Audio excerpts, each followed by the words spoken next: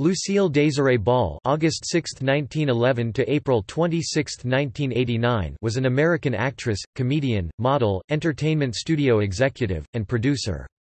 She was the star of the self-produced sitcoms I Love Lucy, The Lucy Show, Here's Lucy, and Life with Lucy, as well as comedy television specials aired under the title The Lucy Desi Comedy Hour. Ball's career began in 1929 when she landed work as a model. Shortly thereafter, she began her performing career on Broadway using the stage names Diane Belmont and Diane Belmont. She later appeared in several minor film roles in the 1930s and 1940s as a contract player for RKO Radio Pictures, being cast as a chorus girl or in similar roles. During this time, she met Cuban bandleader Desi Arnaz, and the two eloped in November 1940. In the 1950s, Ball ventured into television. In 1951, she and Arnaz created the sitcom I Love Lucy, a series that became one of the most beloved programs in television history. The same year, Ball gave birth to their first child, Lucy Arnaz, followed by Desi Arnaz Jr. in 1953. Ball and Arnaz divorced in May 1960, and she married comedian Gary Morton in 1961. Following the end of I Love Lucy, Ball would go on to appear in a Broadway musical, Wildcat, for a year from 1960 to 1961, although the show received lukewarm reviews and had to be shut down permanently when Ball became ill for a brief time. After Wildcat, Ball reunited with I Love Lucy co-star Vivian Vance for the aforementioned Lucy Show, which Vance departed in 1965 but which was to continue for 3 years with longtime friend of Ball's Gail Gordon, who already had a recurring role on the program. In 1962, Ball became the first woman to run a major television studio, Desi Productions, which produced many popular television series, including Mission, Impossible and Star Trek. Ball did not back away from acting completely. She appeared in film and television roles for the rest of her career until her death in April 1989 from an abdominal aortic dissection at the age of 77. In 1985, Ball took on a dramatic role in a television film, Stone Pillow. The next year she starred in Life with Lucy, which was, unlike her other sitcoms, not well received. The show was cancelled after 3 months. Ball was nominated for 13 Primetime Emmy Awards, winning 4 times. In 1977, Ball was among the first recipients of the Women in Film Crystal Award. She was the recipient of the Golden Globe Cecil B. DeMille Award in 1979, inducted into the Television Hall of Fame in 1984, the Lifetime Achievement Award from the Kennedy Center Honors in 1986, and the Governor's Award from the Academy of Television Arts and Sciences in 1989.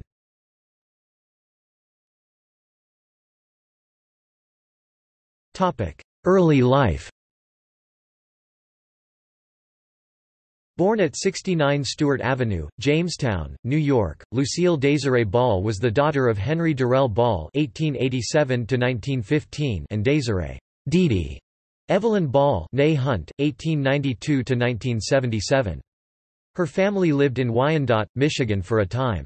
She sometimes later claimed that she had been born in Butte, Montana, where her grandparents had lived. A number of magazines reported inaccurately that she had decided that Montana was a more romantic place to be born than New York and repeated a fantasy of a Western childhood.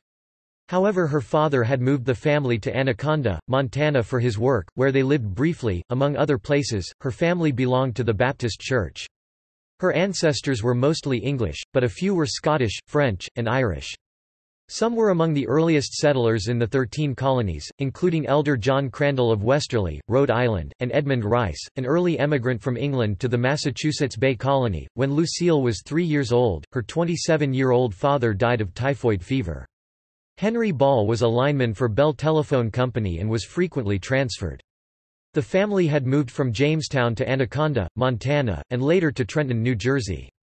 Her father contracted typhoid and died in February 1915 while Dee Ball was pregnant with her second child, Frederick. Lucille Ball recalled little from the day her father died, but remembered a bird getting trapped in the house. From that day forward, she suffered from ornithophobia. After Ball's father died, her mother returned to New York. Ball and her brother, Fred Henry Ball (1915–2007), were raised by their mother and maternal grandparents in Celeron, New York, a summer resort village on Lake Chautauqua, 2.5 miles west of downtown Jamestown.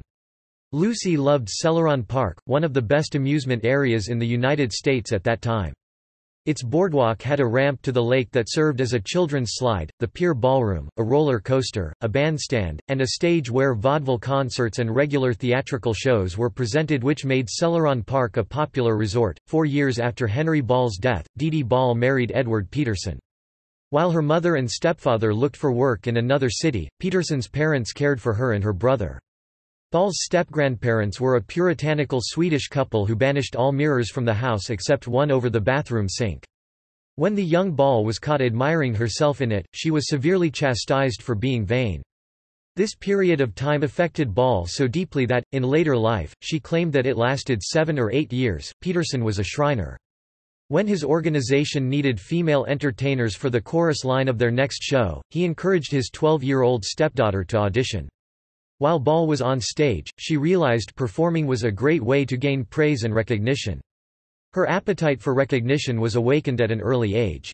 In 1927, her family suffered misfortune.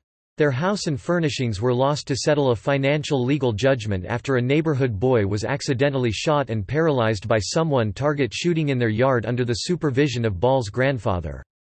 The family subsequently moved into a small apartment in Jamestown.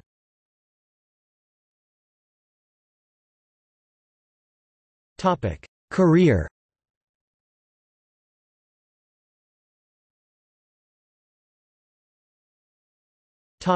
Early career. In 1925, Ball, then only 14, started dating Johnny DeVita, a 21-year-old local hoodlum. Dee was unhappy with the relationship, but unable to influence her daughter to end it. She expected the romance to burn out after a few weeks, but that did not happen. After about a year, Dee tried to separate them by exploiting Lucille's desire to be in show business.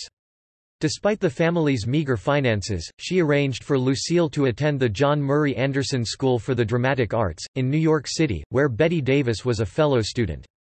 Ball later said about that time in her life, "All I learned in drama school was how to be frightened." Ball's instructors felt she would not be successful in the entertainment business, and were not afraid to say this to her face. In the face of this harsh criticism, Ball was determined to prove her teachers wrong and returned to New York City in 1928. That same year, she began working for Hattie Carnegie as an in-house model.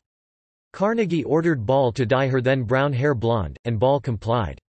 Of this time in her life, Ball said, "Hattie taught me how to slouch properly in a $1,000 hand-sewn sequin dress and how to wear a $40,000 sable coat as casually as rabbit." Ball's career was thriving when she became ill with rheumatoid arthritis and was unable to work for 2 years. In 1932, she moved back to New York City to resume her pursuit of an acting career and supported herself again by working for Carnegie and as the Chesterfield Cigarette Girl. Using the name Diane, sometimes spelled Diane Belmont, she started getting chorus work on Broadway, but it was not lasting. Ball was hired, but then quickly fired, by theater impresario Earl Carroll, from his Vanities, and by Florence Ziegfeld, from a touring company of Rio Rita.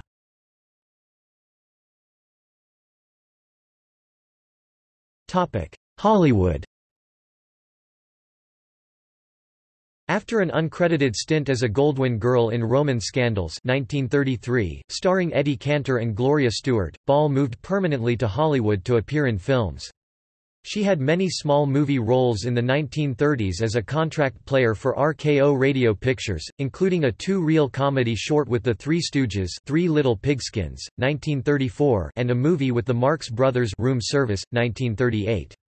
She also appeared as one of the featured models in the Fred Astaire and Ginger Rogers film Roberta 1935, as the Flower Girl in Top Hat 1935, and in a brief supporting role at the beginning of Follow the Fleet 1936, another Astaire Rogers film. Ball and Ginger Rogers, who were distant maternal cousins, played aspiring actresses in the film Stage Door 1937. In 1936, she landed the role she hoped would lead her to Broadway, in the Bartlett Cormack play Hey Diddle Diddle, a comedy set in a duplex apartment in Hollywood. The play premiered in Princeton, New Jersey, on January 21, 1937, with Ball playing the part of Julie Tucker, one of three roommates coping with neurotic directors, confused executives, and grasping stars, who interfere with the girl's ability to get ahead. The play received good reviews, but problems existed, chiefly with its star, Conway Torrell, who was in poor health. Cormack wanted to replace him, but the producer, Ann Nichols, said the fault lay with the character and insisted that the part needed to be reshaped and rewritten. The two were unable to agree on a solution. The play was scheduled to open on Broadway at the Vanderbilt Theatre, but closed after 1 week in Washington, D.C., when Torrell suddenly became gravely ill. Ball later auditioned for the role of Scarlett O'Hara for Gone with the Wind 1939, but Vivien Leigh got the part, winning an Academy Award for Best Actress for her role. Ball signed with Metro-Goldwyn-Mayer in the 1940s, but never achieved major stardom there.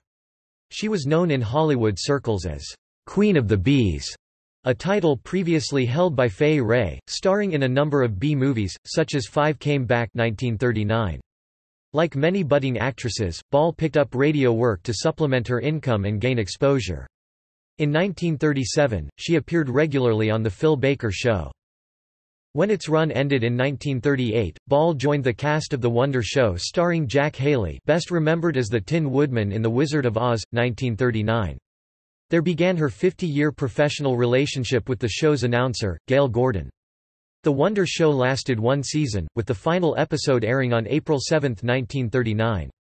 MGM producer Arthur Freed purchased the Broadway hit musical play Dewberry Was a Lady 1943 especially for Ann Sothern, but when she turned down the part, that plum role went to Ball, Sothern's real-life best friend. In 1946, Ball starred in Lover Come Back. In 1947, she appeared in the murder mystery Lured as Sandra Carpenter, a taxi dancer in London.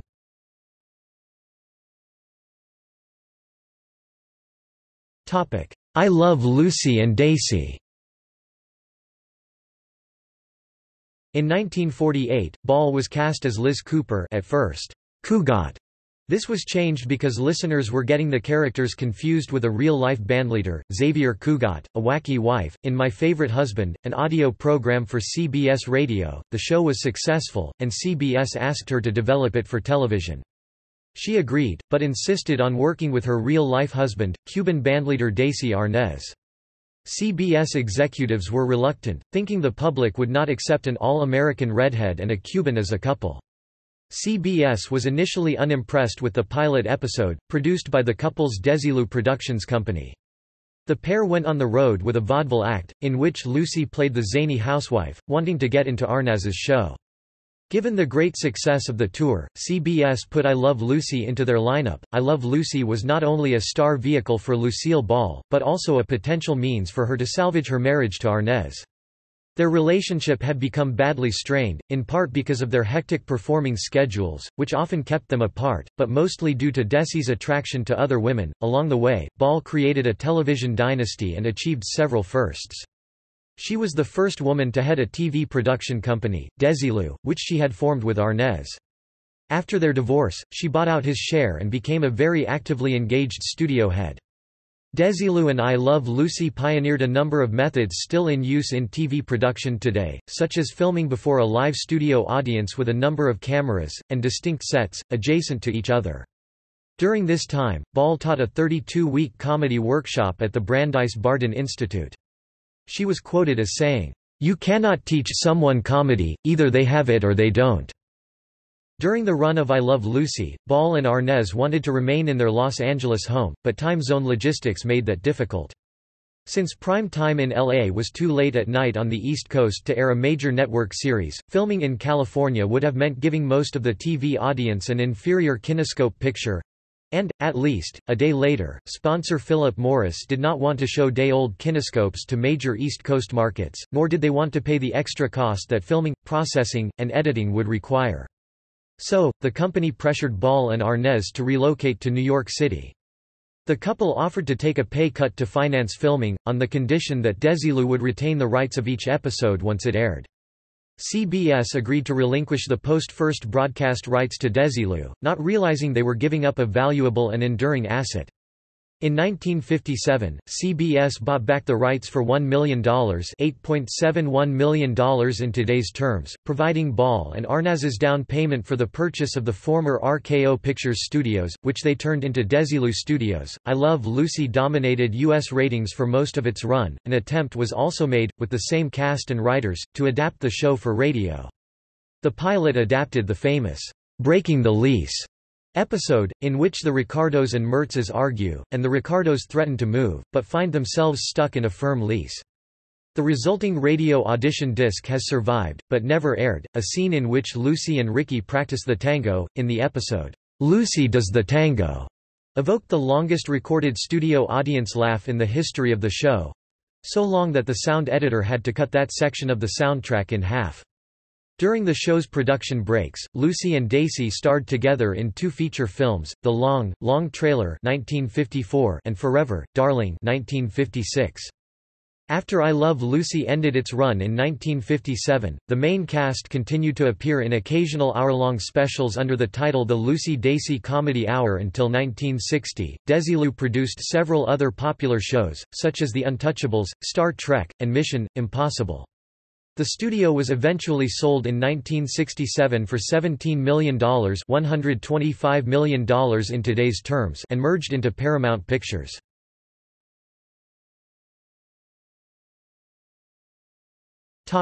Activities 1960 to 1977. The 1960 Broadway musical Wildcat ended its run early when Ball became too ill to continue in the show. The show was the source of the song she made famous, "Hey, Look Me Over," which she performed with Paula Stewart on The Ed Sullivan Show. Ball hosted a CBS radio talk show entitled Let's Talk to Lucy in 1964–65. She also made a few more movies including Yours, Mine, and Ours 1968, and The Musical Mame 1974, and 2 more successful long-running sitcoms for CBS, The Lucy Show 1962–68, which co-starred Vivian Vance and Gail Gordon, and Here's Lucy 1968–74, which also featured Gordon, as well as Lucy's real-life children, Lucy Arnaz and Desi Arnaz Jr. She appeared on The Dick Cavett Show in 1974 and spoke of her history and life with Arnaz. Ball's close friends in the business included perennial co-star Vivian Vance and film stars Judy Garland, Ann Sothern, and Ginger Rogers, and comedic television performers Jack Benny, Barbara Pepper, Mary Wicks and Mary Jane Croft. All except Garland appeared at least once on her various series. Former Broadway co-stars Keith Andes and Paula Stewart also appeared at least once on her later sitcoms, as did Joan Blondell, Rich Little and Anne Margaret.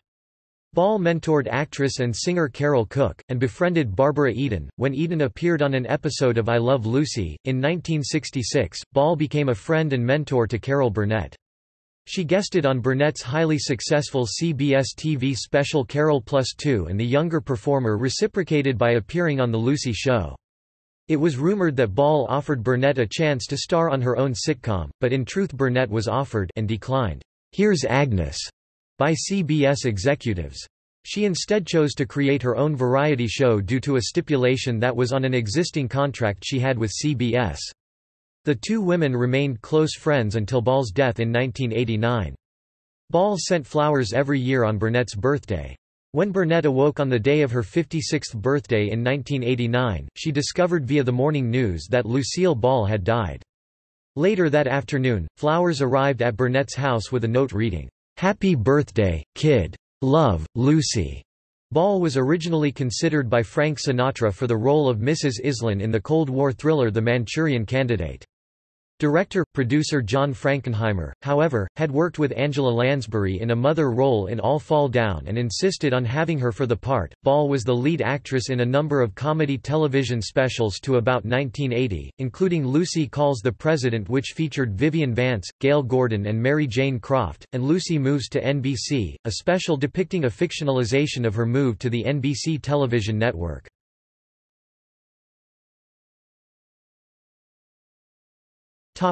1980s. During the mid-1980s, Ball attempted to resurrect her television career. In 1982, she hosted a 2-part Three's Company retrospective, showing clips from the show's first 5 seasons, summarizing memorable plotlines, and commenting on her love of the show. A 1985 dramatic made-for-TV film about an elderly homeless woman, Stone Pillow, received mixed reviews. Her 1986 sitcom Comeback Life with Lucy, co-starring her longtime foil Gail Gordon and co-produced by Ball, Gary Morton, and prolific producer, former actor Aaron Spelling, was cancelled less than 2 months into its run by ABC. In February 1988, Ball was named the Hasty Pudding Woman of the Year. In May 1988, Ball was hospitalized after suffering a mild heart attack.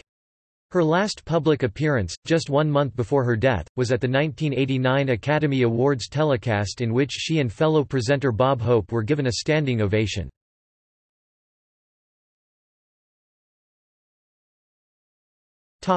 Testimony before the House Committee on Un-American Activities. When Ball registered to vote in 1936, she listed her party affiliation as communist. She was registered as a communist in 1938 as well. To sponsor the Communist Party's 1936 candidate for the California State Assembly's 57th District, Ball signed a certificate stating, "I am registered as affiliated with the Communist Party." The same year, she was appointed to the State Central Committee of the Communist Party of California, according to records of the California Secretary of State.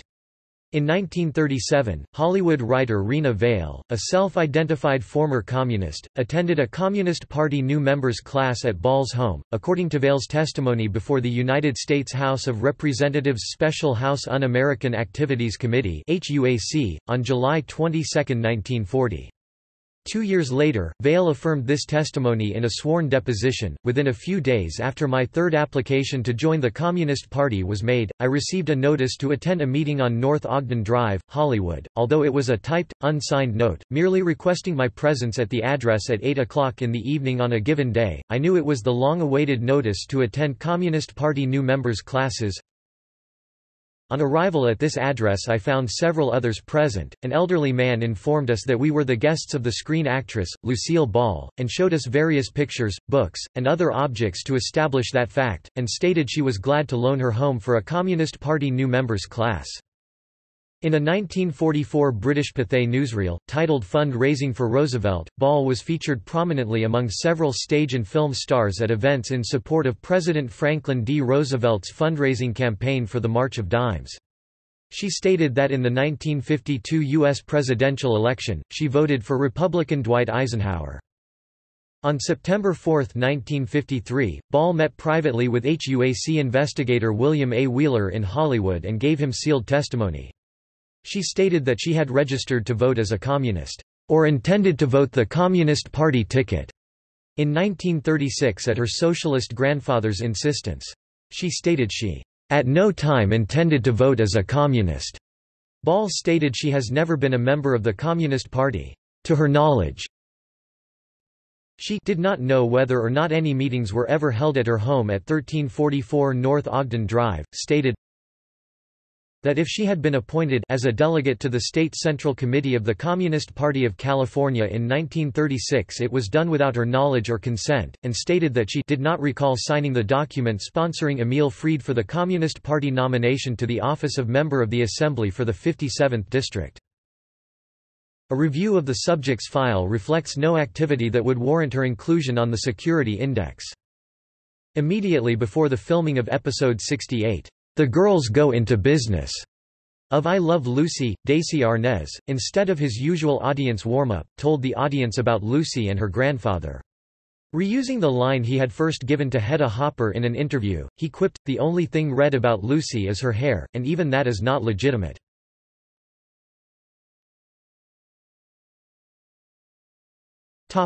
Personal life.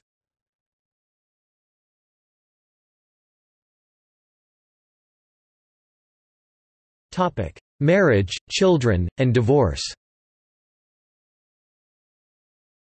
In 1940, Ball met Cuban-born bandleader Desi Arnaz while filming the Rodgers and Hart stage hit Too Many Girls. When they met again on the second day, the two connected immediately and eloped the same year. Although Arnaz was drafted into the Army in 1942, he ended up being classified for limited service due to a knee injury. As a result, Arnaz stayed in Los Angeles, organizing and performing USO shows for wounded GIs being brought back from the Pacific. Ball filed for divorce in 1944, going so far as obtaining an interlocutory decree. However, she and Arnaz reconciled, which precluded the entry of a final decree. On July 17, 1951, 1 month before her 40th birthday, Ball gave birth to daughter Lucy Desiree Arnaz. A year and a half later, Ball gave birth to her second child, Desiderio Alberto Arnez IV, known as Desi Arnez Jr. Before he was born, I Love Lucy was a solid ratings hit, and Ball and Arnez wrote the pregnancy into the show. Ball's necessary and planned caesarean section in real life was scheduled for the same date that her television character gave birth. Several demands were made by CBS, insisting that a pregnant woman could not be shown on television, nor could the word pregnant be spoken on air. After approval from several religious figures, the network allowed the pregnancy storyline, but insisted that the word expecting be used instead of pregnant. Arnez garnered laughs when he deliberately mispronounced it as spectin. The episode's official title was Lucy is enceinte, borrowing the French word for pregnant. However, episode titles never appeared on the show. The episode aired on the evening of January 19, 1953, with 44 million viewers watching Lucy Ricardo welcome little Ricky, while in real life Ball delivered her second child, Desi Jr., that same day in Los Angeles. The birth made the cover of the first issue of TV Guide for the week of April 3–9, 1953. In October 1956, Ball, Arnez, Vance, and William Frawley all appeared on a Bob Hope special on NBC, including a spoof of I Love Lucy, the only time all four stars were together on a color telecast. By the end of the 1950s, Desilu had become a large company, causing a good deal of stress for both Ball and Arnez. On March 3, 1960, a day after Desi's 43rd birthday and one day after the filming of Lucy and Desi's last episode together, Ball filed papers in Santa Monica Superior Court, claiming married life with Desi was a nightmare and nothing at all as it appeared on I Love Lucy. On May 4, 1960, just 2 months after filming that episode, the final episode of the Lucy-Desi Comedy Hour, the couple divorced. Until his death in 1986, however, Arnez and Ball remained friends and often spoke very fondly of each other.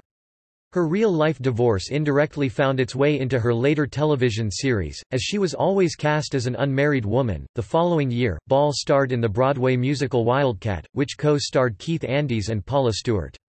It marked the beginning of a 30-year friendship between Lucy and Stewart, who introduced Lucy to second husband, Gary Morton, a Borscht Belt comic who was 13 years her junior. According to Ball, Morton claimed he had never seen an episode of I Love Lucy due to his hectic work schedule. Ball immediately installed Morton in her production company, teaching him the television business and eventually promoting him to producer. Morton played occasional bit parts on Ball's various series. Ball was outspoken against the relationship her son had with actress Patty Duke. Later, commenting on when her son dated Liza Minnelli, she was quoted as saying, "I miss Liza, but you cannot domesticate Liza."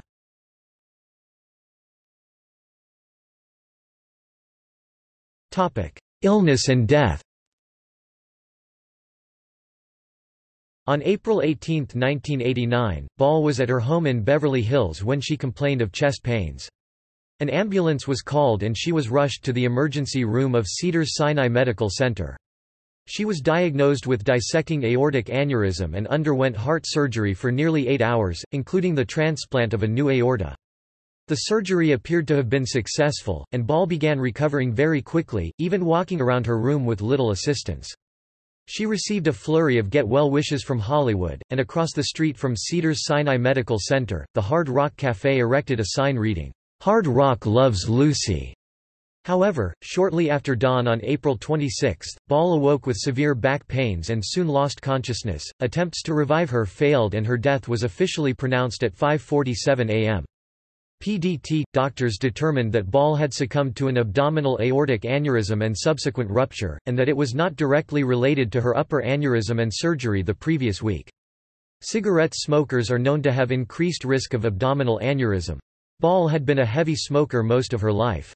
She was 77 years old, her body was cremated and the ashes were initially interred in Forest Lawn, Hollywood Hills Cemetery in Los Angeles. However, in 2002, her children moved her remains to the Hunt family plot at Lake View Cemetery in Jamestown, New York, where her parents, Henry and Desiree Hunt Ball, and her grandparents are buried.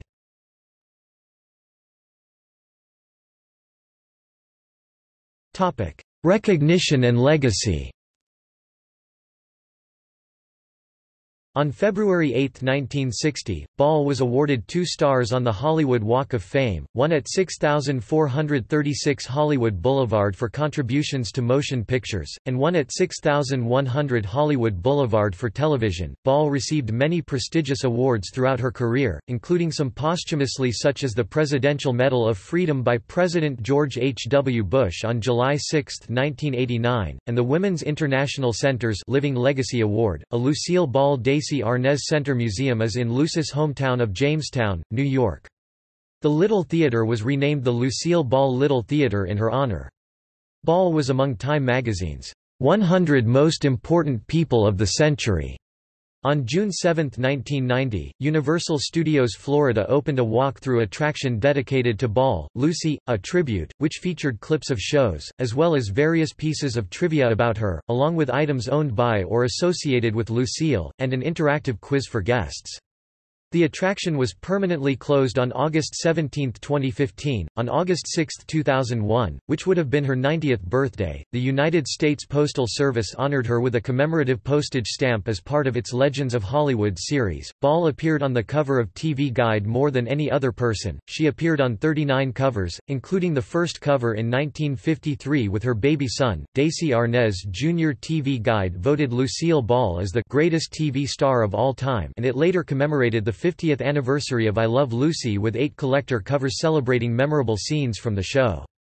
In another instance, it named I Love Lucy the second best television program in American history, after Seinfeld. Due to her support for the women's movement, Ball was inducted into the National Women's Hall of Fame in 2001. The Friars Club named a room in its New York clubhouse for Lucille Ball, the Lucille Ball Room. She was posthumously awarded the Legacy of Laughter Award at the 5th Annual TV Land Awards in 2007. In November 2007, Lucille Ball was chosen as number 2 on a list of the 50 Greatest TV Icons. A public poll, however, chose her as number 1. On August 6, 2011, which would have been her 100th birthday, Google honored Ball with an interactive doodle on their homepage, which displayed 6 classic moments from I Love Lucy.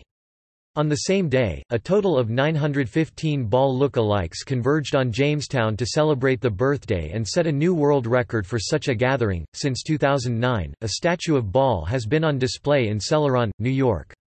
Residents deemed that statue scary and not accurate, earning it the nickname Scary Lucy. On August 1, 2016, it was announced that a new statue of Ball would replace it. The new statue replaced the old one on August 6, 2016. However, since the old statue became a local tourist attraction after receiving media attention, it was placed 75 yards from its original location so visitors could visit both statues. In 2015, it was announced that Ball would be played by Cate Blanchett in an untitled biographical film, to be written by Aaron Sorkin. Ball was portrayed by Gillian Anderson, as her character Lucy Ricardo, in the American Gods episode, The Secret of Spoons. 2017, Ball was portrayed by Sarah Drew in I Love Lucy. A funny thing happened on the way to the sitcom, a comedy about how Ball and her husband battled to get their sitcom on the air. It had its world premiere in Los Angeles on July 12, 2018, co-starring Oscar Nunez as Desi Arnaz, and Seamus Dever as I Love Lucy creator-producer head writer Jess Oppenheimer. The play, written by Jess Oppenheimer's son, Greg Oppenheimer, was recorded in front of a live audience for nationwide public radio broadcast and online distribution.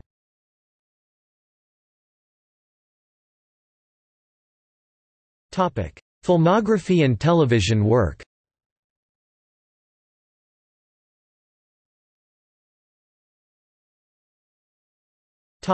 Radio appearances.